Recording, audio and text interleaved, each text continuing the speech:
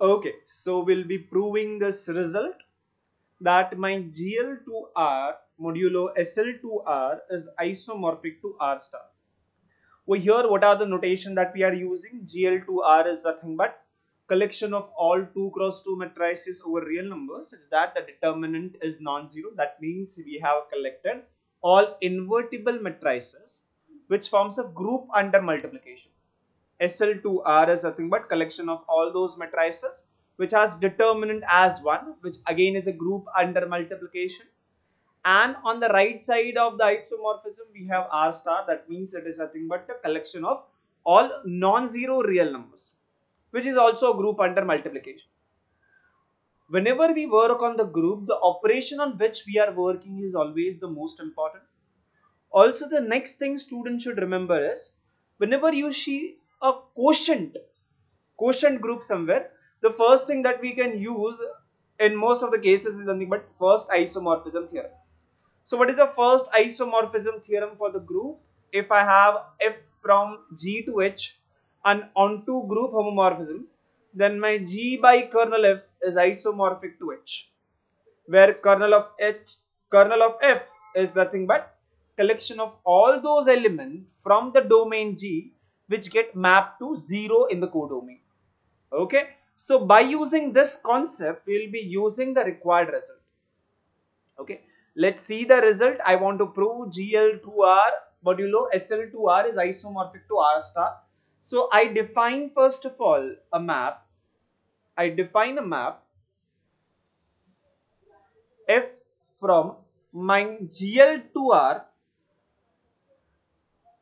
which is a group under matrix multiplication, to R star under multiplication, that is non-zero real number under multiplication of real number, by over here I have matrix on the codomain or inside the range I have numbers.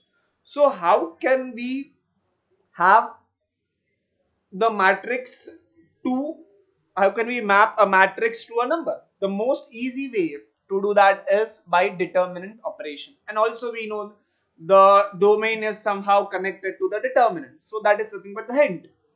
So we defined my f of a will get mapped, any matrix will get mapped to the determinant of that matrix for all a inside my domain, that is GL2R. If I prove this map is an onto homomorphism, I can use first isomorphism theorem. So the first part is we'll be proving it is an homomorphism.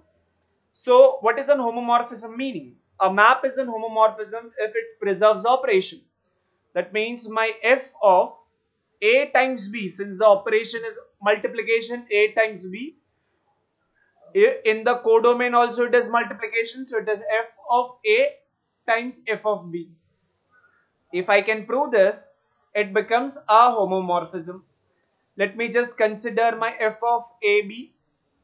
F of ab is what? F of ab is nothing but determinant of ab, because the operation is nothing but matrix getting mapped to the determinant. So what is the determinant of a into b? That is nothing but determinant of a times determinant of b. Right? By the properties of the determinant, we know that this is same as determinant of a times determinant of b. Determinant of a is same as f of a. Determinant of b is same as f of b. Hence, what we found ultimately is f of ab is same as f of a into f of b. Therefore, if homomorphism, right? It is a group homomorphism. After the homomorphism, we will be proving whether it is an onto or not. What is the meaning of the word onto? Every point in the codomain should have a pre-image. So for any a inside my codomain, what is this codomain? That is nothing but set of all non-zero numbers. There should exist a 2 cross 2 matrix inside my GL2R such that my f of that matrix should be A. Okay, so for any a non-zero real number, I should find out that matrix. What could be that matrix? It should be inside GL2R. GL2R, what does it mean? It should be invertible, nothing else. So suppose if I create a matrix 1, A, 0, 0. So the determinant of this matrix is nothing but 1 into A, that is A. Since A is non-zero, it is